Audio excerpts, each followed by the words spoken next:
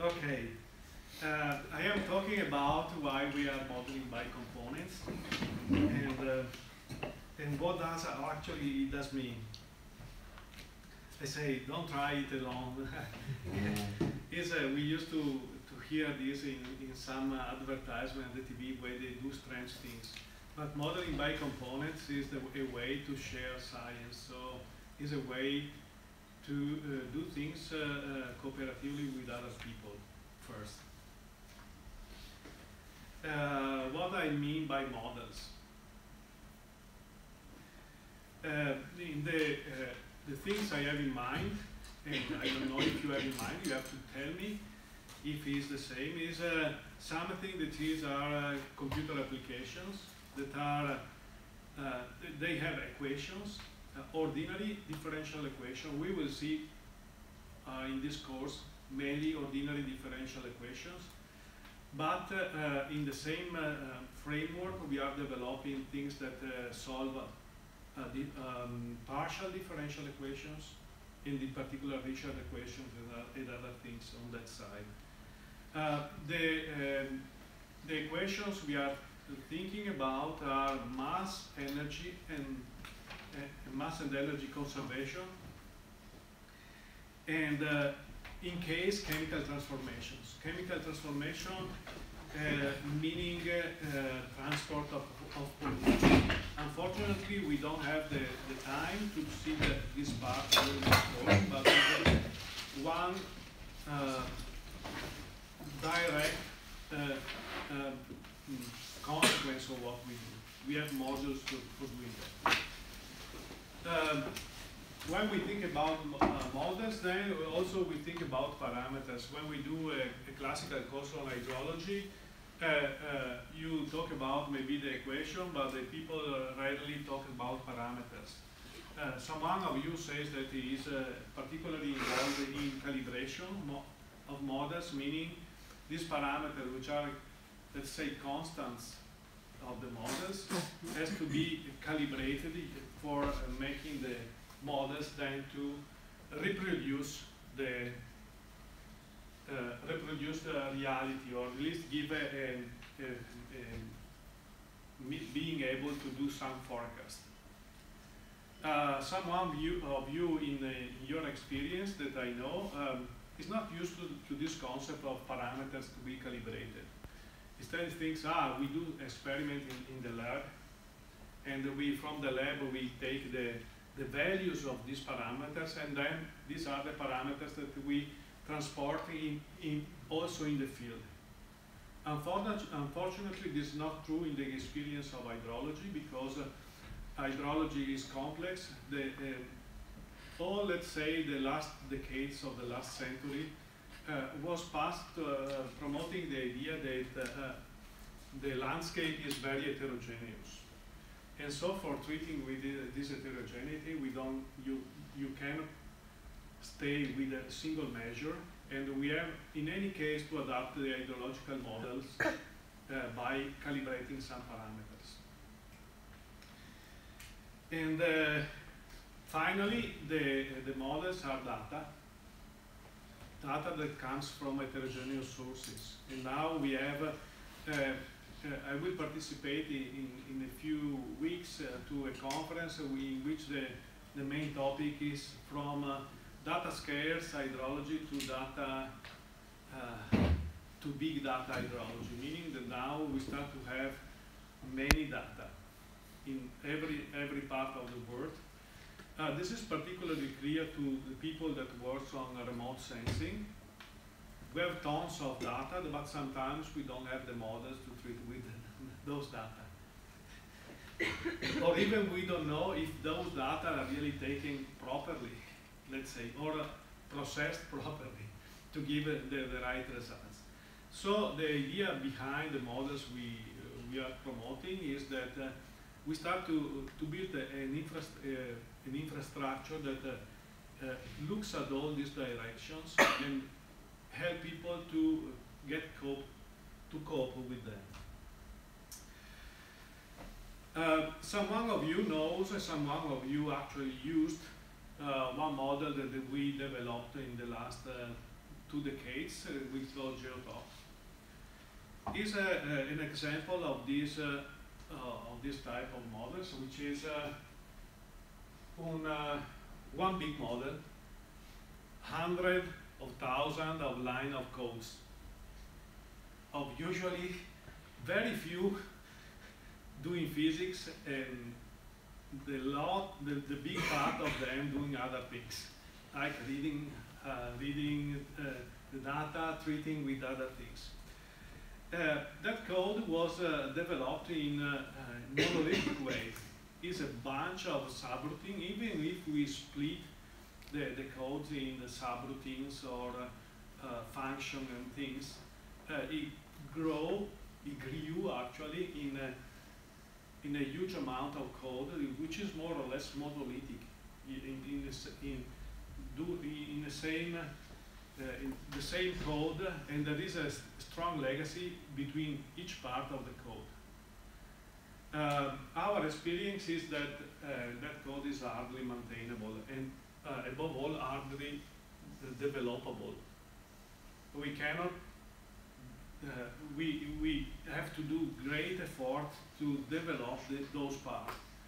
Besides, that code is in the hands of the main developers, let's say. If one, in my experience, I am not a company, I am a university professor, so my developers are PhD students usually. Some PhD students come in, take over the code, takes 1 year, 2 years to understand the code, and then in the last year do some modification. Maybe during the year he doesn't understand part of the code, so he throw away part of the code that was actually knowledge to be saved, and add something other, and the rest of the people that maybe use the same code are not aware of what he did. Even if he use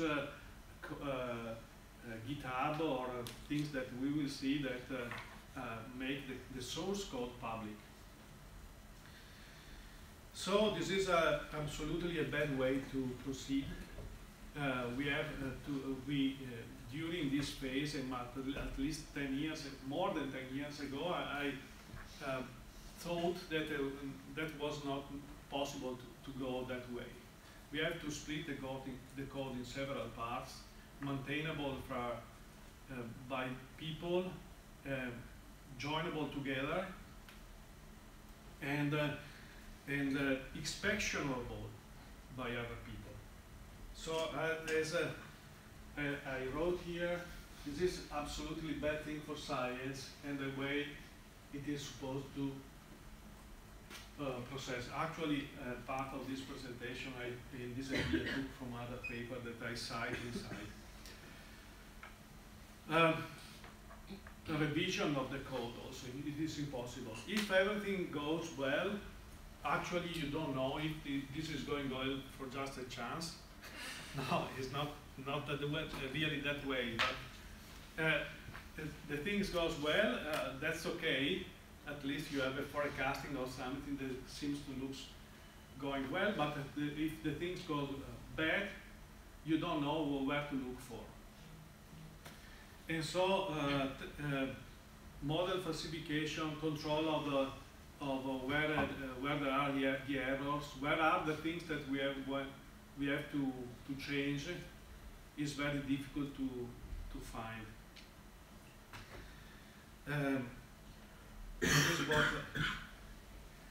So the choice that I made, it is not the only way to do it.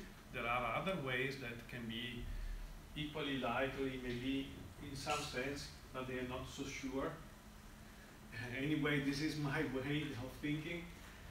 For promoting the open science,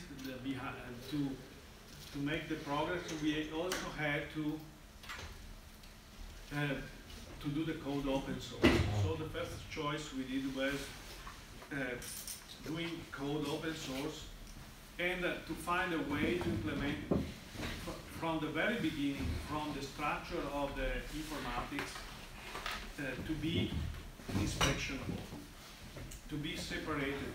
We applied the paradigm saying information ID, in informatics, in which the code is structured by part, and each part can be inspected by a single person. So and this inspection is bearable. It doesn't take for a PhD student years to inspect this part if he is or she is interested just in that part. The other problem we have, that we face, is for who we have to model, which is the end user we have in mind. This is a famous table in this science, let's say, this milieu of things, which is we have roles and we have users. Roles means what people have to do. And here we have a hard coder. Someone of you are hard coders. Actually, you are here for understanding what we are doing, but you in your real life, you do programming. So you are here and you are probably a researcher. So you do work for research, for making science advance or development advance. There are also soft coder, people that doesn't think to the whole thing, but maybe to part of it, take some specific point, have a tutor behind that drives you and say, oh, you look at these 5 lines of codes and work just on that. There is a new figure here, which is linkers, which is people that, and many people in research are actually linkers. They don't actually develop the core code, but simply take codes from different parts and links the codes to produce a final research for a final product, even using different softwares, actually. Runners, students are usually the runners, let's say, or professional runners make their code, they just use the code for some purpose, their own purpose for at that time. And you have other things, viewer providers. Viewers in particular are part-time users. It can be, for instance, people involved in stakeholders, people involved in taking final decisions. So when we are developing software, we have different figures, different options in mind, and the code that we write, if you have someone of this category as our main stakeholder, is different. So the way we are doing our code is try to find a flexible way to have to serve more users as possible. Actually, this view is a little bit naive after the experience, because we sometimes realize that some of these actors here do not have the competence to actually do what they are doing in the right way. And so this is a further, maybe I give a model with these characteristics, but then you, let's say, misuse it. This is practically, you do a model that has certain limitation, then you give to people, and people use for everything, even in those parts that, for instance, this is a practical problem. So what? The paradigm we choose was to develop the code by components. What is a component? A component is a single part which is closed in itself. I would say a monad in unique things which is, let's say, close to, for users, is a single bunch of code that communicate to specific interfaces with other part of the code. And obviously there will be an infrastructure that has to manage these components. So you have your components, and one characteristic of your components, you don't have direct access usually to that component. Or in the case that it is open source, like in our case, you have direct access, so you can even modify the code. But actually what is important for you is the interface, how the interfaces are created. In principle, also the components should be written in a way that your code should be never modified. Code can be expanded, but not modified. You can do, obviously you can modify also the code. But the attitude toward which we work is addition, not modification. Because any modification of the code has then side effects on all the chain of things. And closing the code in components try to cut all the side effects of changing what is inside the component.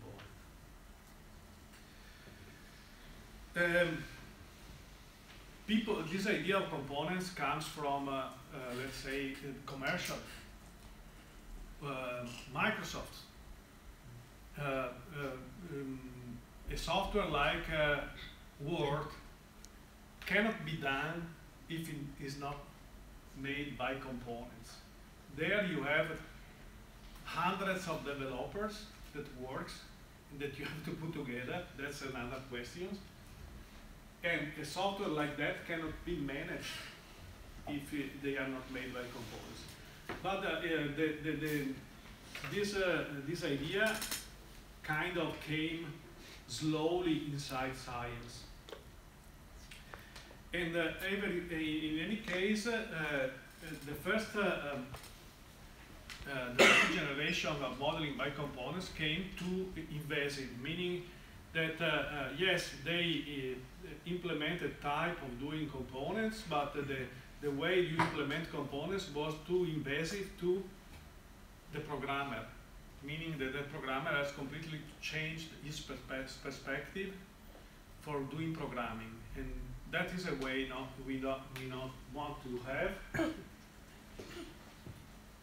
And so the code, nobody of us want to learn a language and then has to completely change the way he is programming, because he's going to use a system by components that maybe 10 years after is not working anymore. So our system is also not too invasive. And we have then to cope with all of this problem, and it is what we did actually. To sum up the equation we already seen, we also have in mind a larger role that our other researcher, which is, there for instance is the first one block in the first slide on the top is our scope, our work. Then many things are done with models, data interpretation, strategies for policymakers, evaluation of the policies. So in principle, you can have also components of model components here that you can add.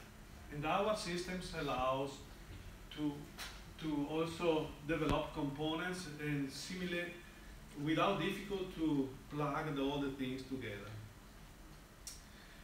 The prerequisites that I designed with the people that worked with me during the time was that our code is open source, possibly programming language neutral, meaning it doesn't care about the programming language you use, but it is not actually true in the sense that then we mostly program in Java now, but our system can also use Fortran, C++,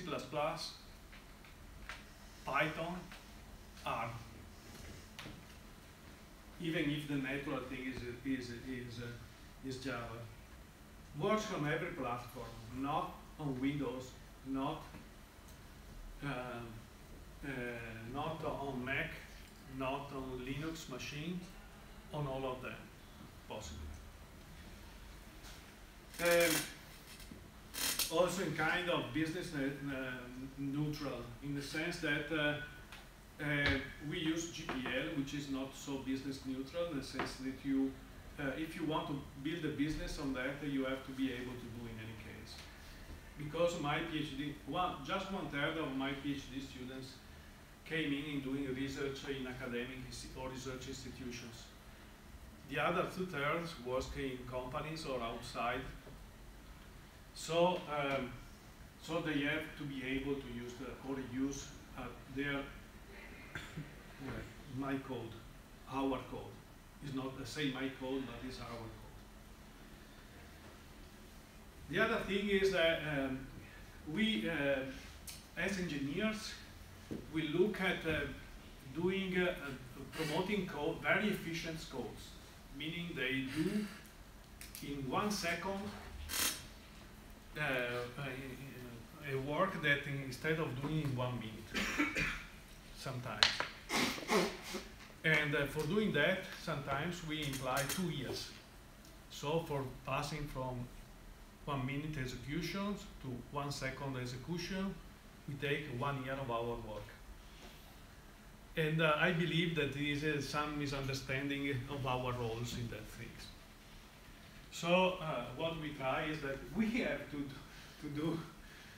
to be very efficient. A PhD student has no time to spend 1 year or maybe some specific PhD students can spend 1 year to move one software from 1 minute to 1 second.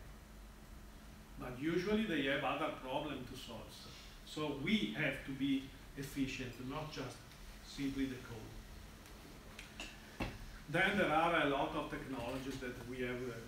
We have web-friendly, can wrap legacy code, can use databases, can be compliant of standards like OGC OpenJS consortium of QESHI, which is consortium of university for the advancement of hydrological sciences and others. It should use multi-core machines in a way that is transparent to us. That will be not the maximum of efficiencies, but we want to program our ecological model, for instance, without taking care of the burden of parallel programming. It should be up to a point transparent to us. And this is what we will do. Obviously, the work has to be done in the revision control management system, which is like we use Git. And we should have a standard way to place and dispose of documentation. So we've seen some concept, a model, which is a model, which is a model component. Maybe we didn't focus as much of interfaces. Interfaces meaning at the end the components works between exchanging data, which has a declared interface. I believe that Americans invented the interface and really in this is also as a sociological aspect, in the sense that in the United States lives a lot of people that comes from different experience and different cultures, and for not offending each other, they have also to establish a way to interface each other, and so they also transpose to software this concept. And we have a modeling, then we have a modeling framework, and then we will have a workflow, meaning the way the software has to be work for obtaining certain tasks, and the way also we work for obtaining certain tasks. And especially using we will pay attention to the workflow. So finally, a small example that we will do at the end of this day with our simulation, which is a water tank. We have some input variable, which is the rain rate, duration, the top area where the rain goes, and the outflow area where the water comes out. We will see a paper on that also, but yeah, the results are kind of unimportant for us today. And then we have some water variable, which is water depth, water volume, and the velocity of water flowing out. So this is an example of a problem that we have to implement, or we should implement, and the meaning of what it is, the interface of the inputs, the interface for outputs, and then we can put other reservoir, for instance, other tanks in sequence, which is quite a nice metaphor for how hydrology is done at a certain level, and put all it together. Obviously, then this is all a simplification of a very much more complex system, which is this one. And when we do a reduction where you see our tank now is transformed in a very complicated things. So this we have always to keep in mind these things, but the way we have to do doesn't forget all the stuff. And in particular, one thing of modeling by component, which is easier, is that we have, this is okay, is put in the reverse side down, but the idea is that you have this energy balance and water balance in each part of this. Each one of us, especially if it is a researcher, has an idea of how these processes can be solved. Besides having an idea of how the processes can be solved, we have also an idea of which is our problem and which is the part of this complexity that we can simplify for obtaining our results. So the models are not only dedicated to get the best science, let's say, but to get the results that we want. And to get the science that we need, we have to throw away the part that are negligible for us. And so that's why we use components. And I think this finished the first part of the thing.